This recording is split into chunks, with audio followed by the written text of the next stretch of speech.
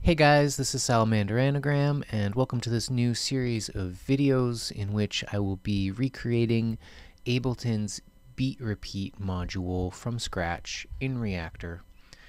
If you don't know what Beat Repeat is, it's basically a simple stutter glitch plugin, and I'll give you a short demo here.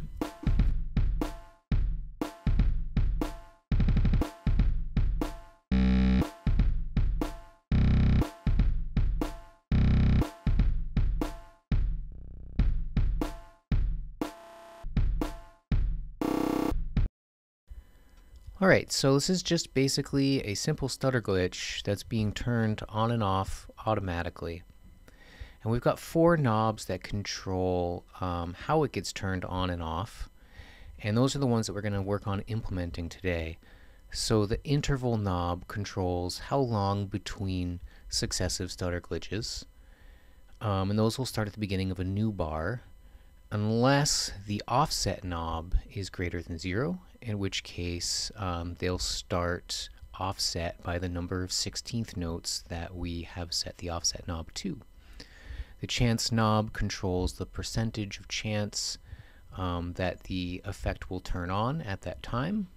So in these examples I've had it set to 100, but if you set it to 50, for example, then you'd only have a 50% chance of the effect turning on at the beginning of a new interval. Our last knob is the gate knob, and this controls how long the effect stays on for before being automatically turned off.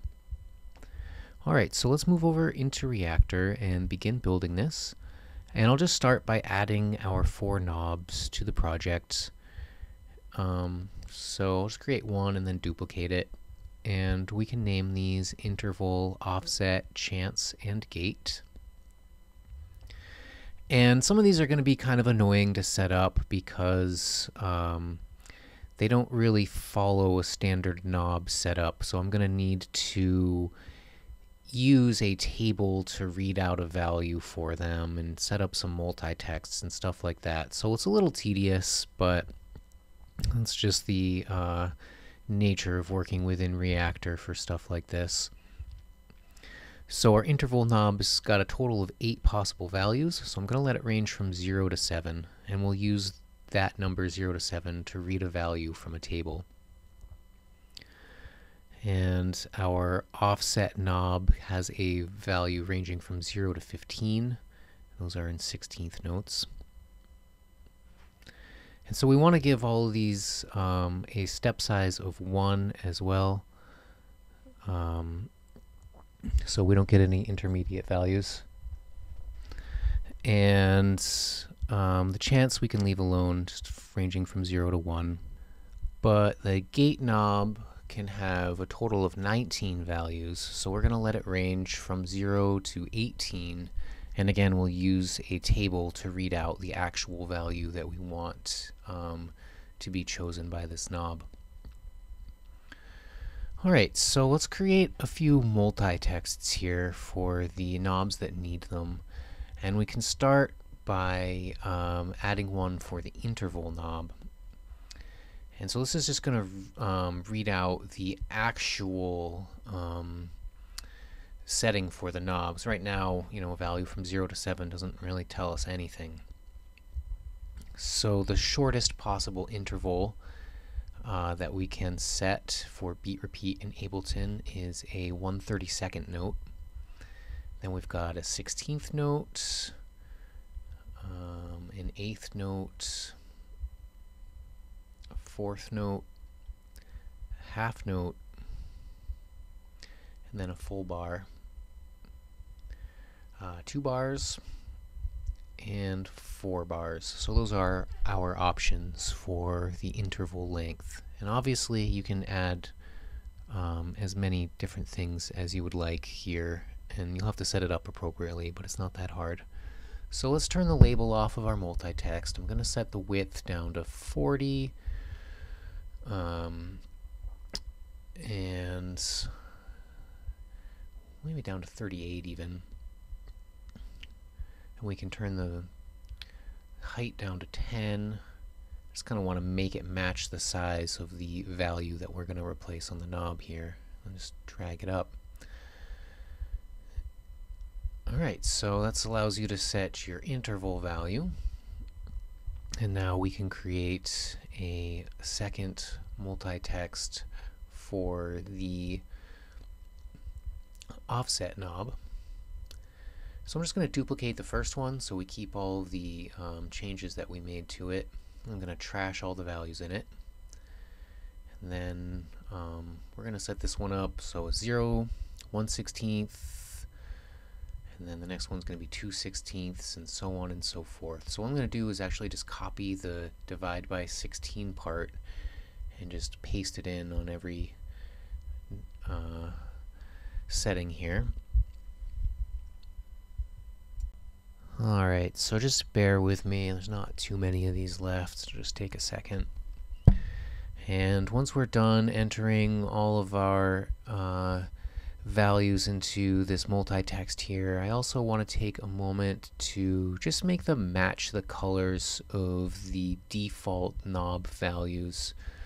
And so this is pretty easy. In the View tab of Properties, you can go and hit the dark button in the Style area.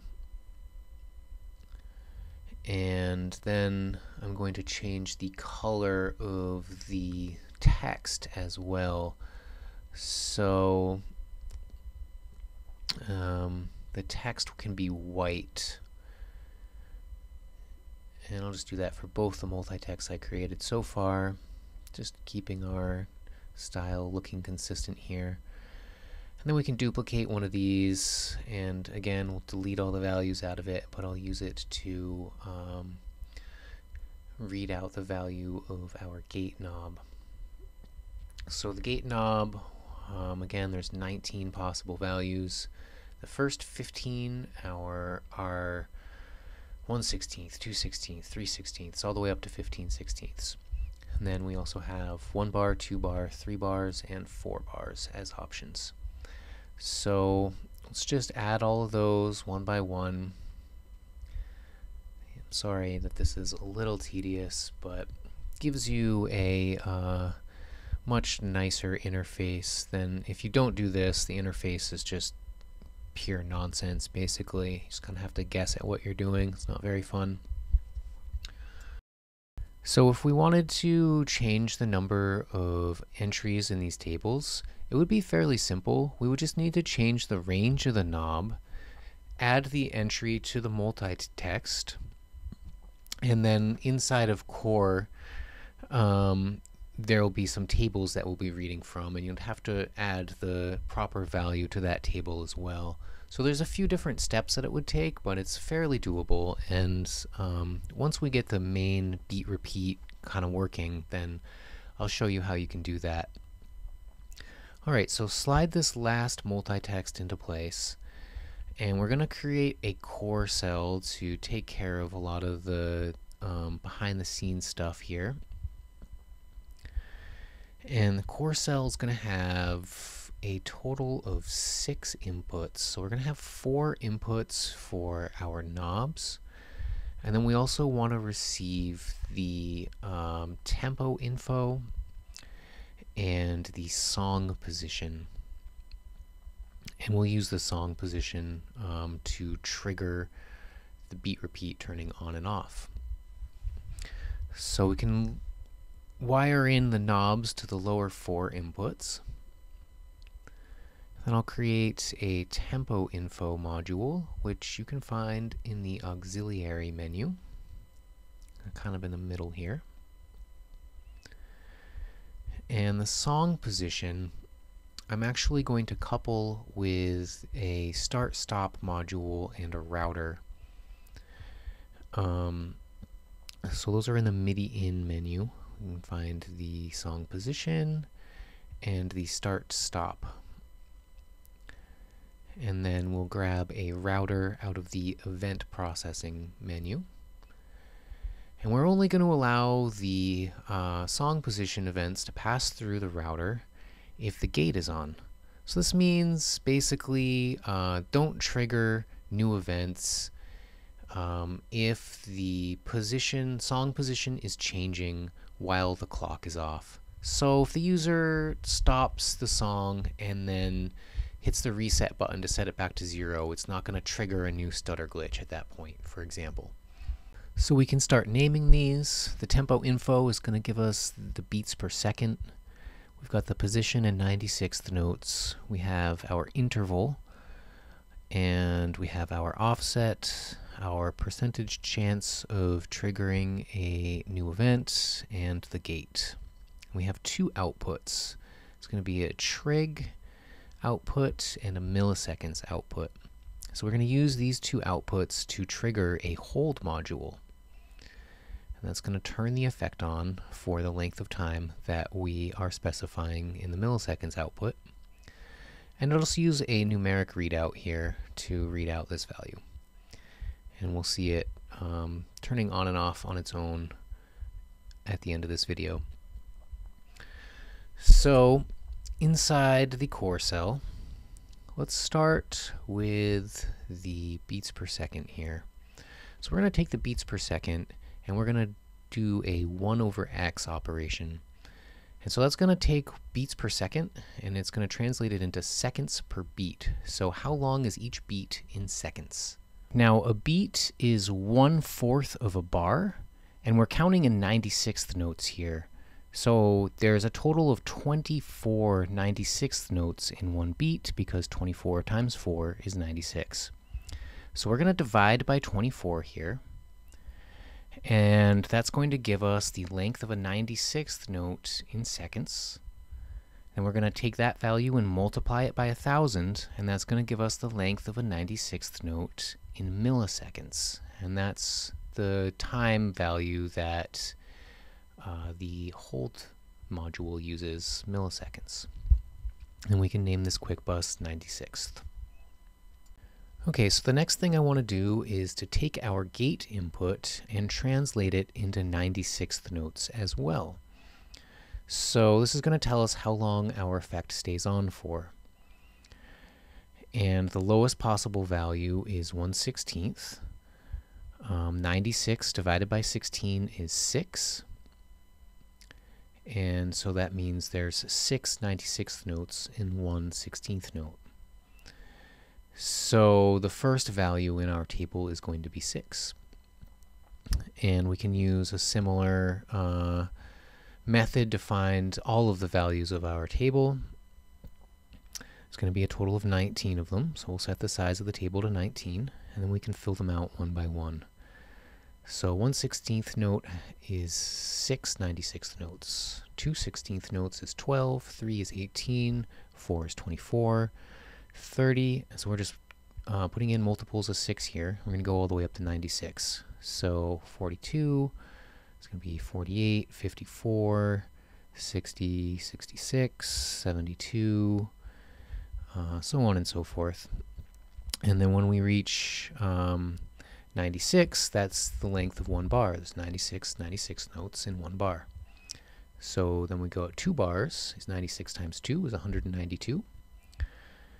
And 3 bars is 288. 96 times 3. And 96 times 4 is 384. So those are that's the number of 96th notes we're going to keep our effect on for. And so I'm just going to name this quick bus gate 96. So we can take the number of 96th notes and multiply them by the length of a 96th note. And we'll get the time to keep our hold module on for in milliseconds. Cool. All right, so the chance knob, we don't really need to do anything to this. We can just connect it to a quick bus. The interval, however, wants to have another table. So I'm just copy and paste our existing table. And again, we're going to take all these values for the interval and we're going to translate them into 96th notes. So the smallest possible interval we can have is 1/32. So 96 divided by 32 is equal to 3. So it's going to be the first value in our table. going to have a total of 8 values. Our second value is going to be 1/16th note. 96 divided by 16 is 6. And so we're just going to take 96 and divide it over whatever we're doing here. We're going to get 12, 24, 48, 96, 192, and 384. So these are, you just take the length of our interval knob and multiply it by 96th notes. Okay, and then our offset is already measured in 16th notes. So if we take the number of 16th notes and we want to translate that to 96th notes, all we have to do is multiply it by 6. So there we go. And that's our offset in 96th notes. Okay, so our song position is also measured in 96th notes, of course. And we're going to use it to trigger new values.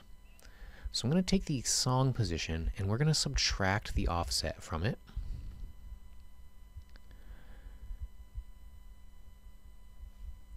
Then we will divide our current position by the length of the interval and round down. And to do that, I'll use a div mod module. And the div output is automatically going to be a division rounded down. So we'll take the interval in 96 notes to divide by, and that'll get triggered when we receive a new 96th note. Alright, so this is going to, the output is going to increase by a value of 1 every time we want to trigger a new event. So I'll use a duplicate filter to make sure that if the value isn't changing, then we're just ignoring whatever comes out of there. We get the same value twice, ignore the second one. We're already have started that interval. And then we'll compare this value and see if it's greater than or equal to 0. And if it is, that means we can just pass it on through. If it's a negative value, we're going to ignore it. And so, for example, if you had the offset set to 2 and then you restarted your MIDI clock back to 0, you'd get a -1 out of here. And that would start a new event, even though you don't really want one there.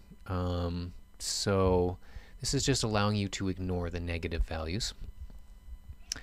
Once we have a new note, or a new event coming out of our greater than or equal to router, then we trigger a random module and we compare the value out to our chance amount. So anything that's less than or equal to our chance value is going to get passed through. And we'll use that to trigger our output.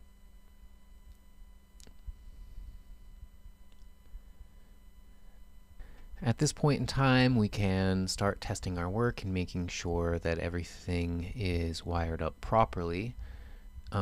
It's not, as we'll see in a moment. We've got an error or two to fix, but won't take more than a second to fix up.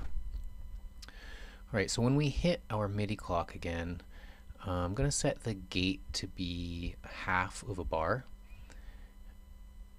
And we should see this note on half the time. Note that it's not even turning on at all. That's because I made a mistake with our second router here.